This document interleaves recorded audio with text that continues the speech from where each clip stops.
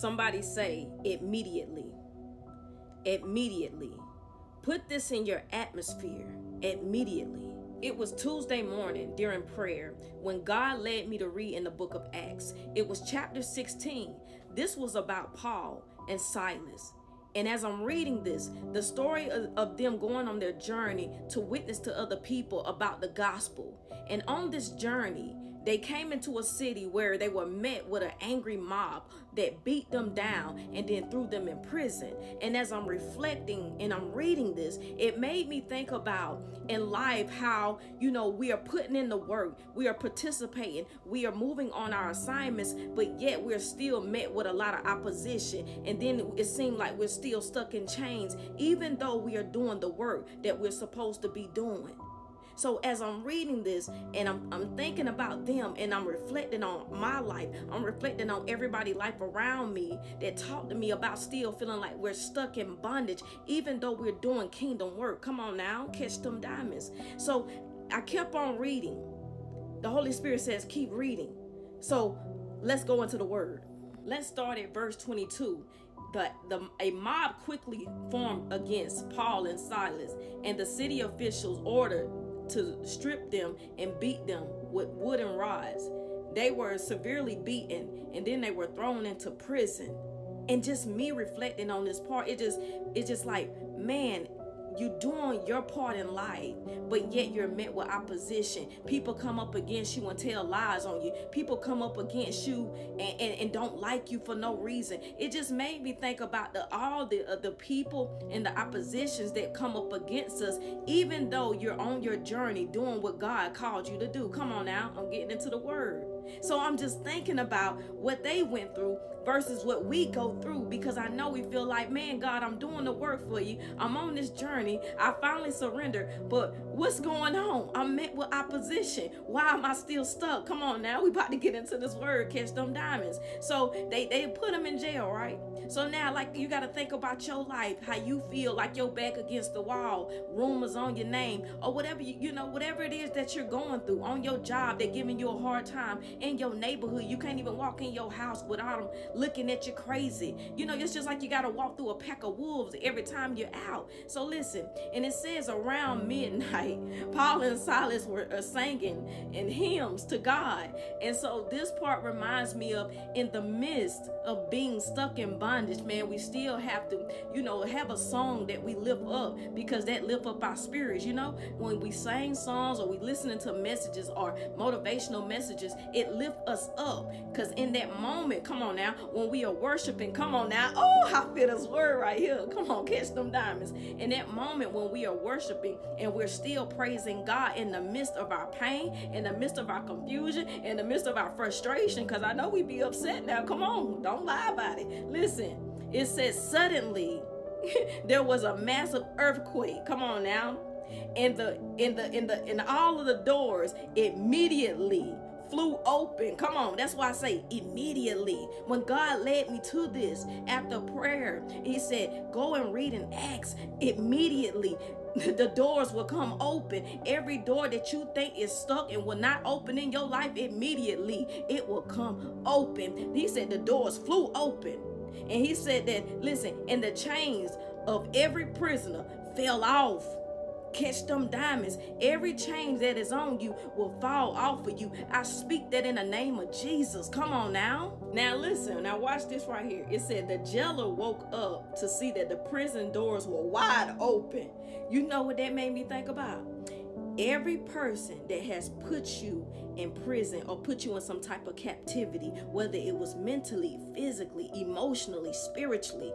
And this was what it made me think about when God said he will prepare a table in the presence of your enemy. And like when people put you down, when the enemy puts you down, and when you no longer in chains, and when the doors are finally open in your life, access granted, they get scared. He said, look. It said the jailer woke up to see the doors open. He assumed that the prisoners had escaped. So he drew his sword to kill himself. He was drawing his sword to kill himself. He was scared.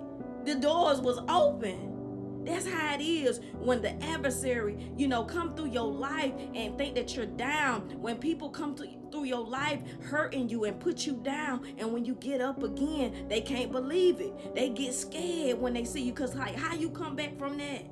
That's what it made me think about. He wanted to take himself out. He was scared. He's scared they were going to get loose on him. Come on now. But Paul told him, he said, hey, he said, stop. Don't kill yourself. Hey, tell him, look, don't hurt yourself. He said, don't do it. We're all here. We ain't coming to get you.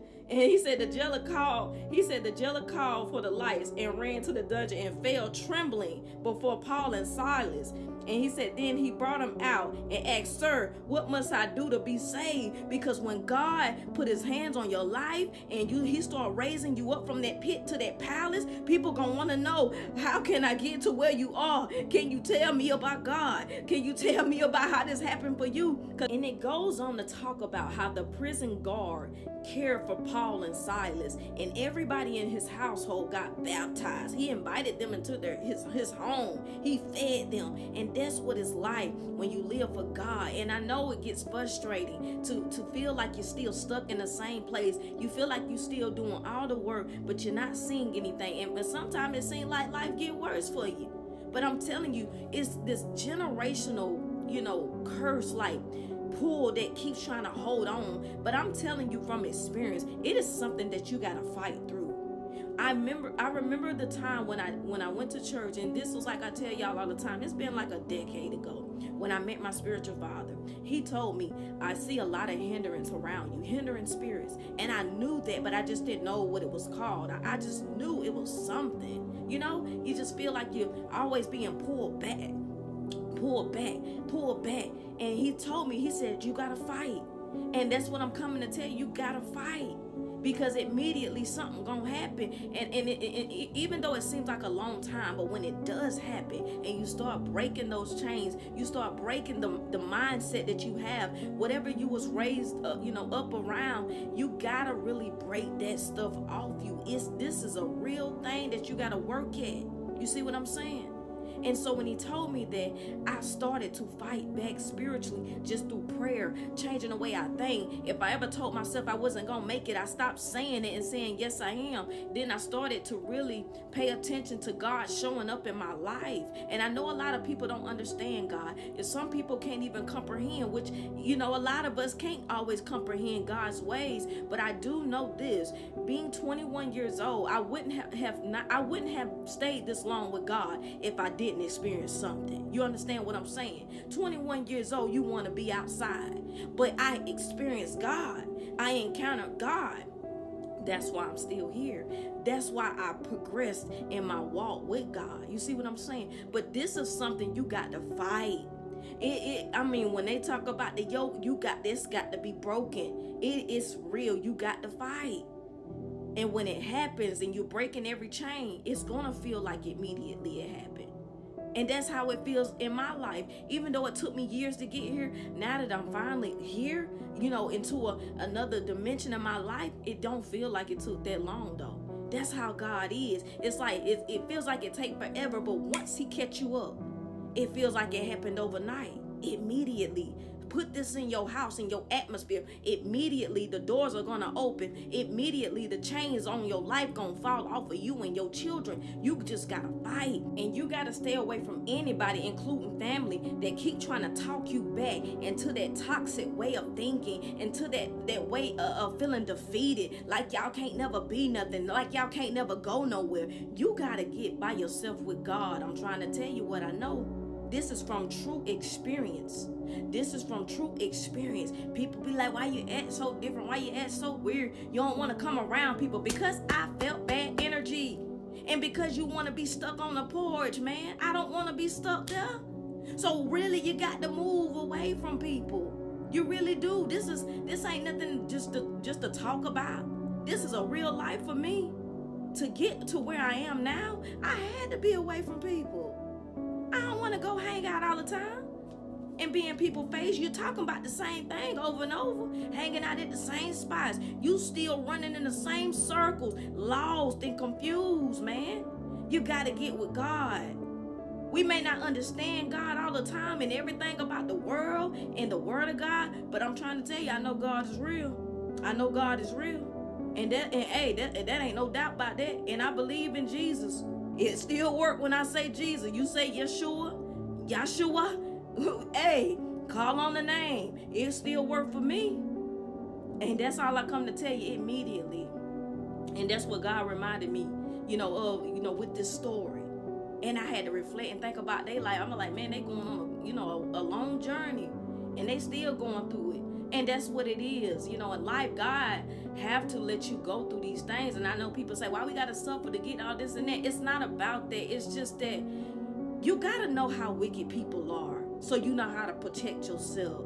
This is why God don't give us treasure straight out the gate. You understand? Because you got to know what you out here, what you're up against. So let me show you what you're up against. Let me show you how to, spiritually fight. You know what I'm saying? Let me show you how to protect yourself. Then I can add unto you, because there's nothing for God to add to you. You understand what I'm saying? So another thing too, if you're single right now, stay right there and let God keep building you up. Because I promise you, it's better to go this route, even though it's frustrating and lonely. It's better to go this route. Then so therefore, whoever God is going to align you with, both of you guys will be spiritually equipped. You see what I'm saying? Because when you have a kingdom relationship for real, you're going to have way more text when you finally get with somebody and y'all walking in Christ together and y'all looking real good together.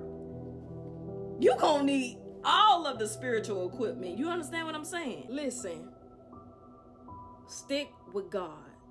You may get confused sometimes.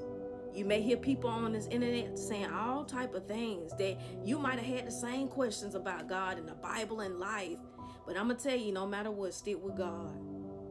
The best thing to do is talk to God about your confusion. The things you don't understand. Well, why did it happen? Because I know, we go through that too. But stick with God. Because when the favor of God is on your life, you don't want to get it up. You understand what I'm saying? Stick with God. It is better to stick with God than to not stick with God. And that's just me keeping it real. Catch them diamonds.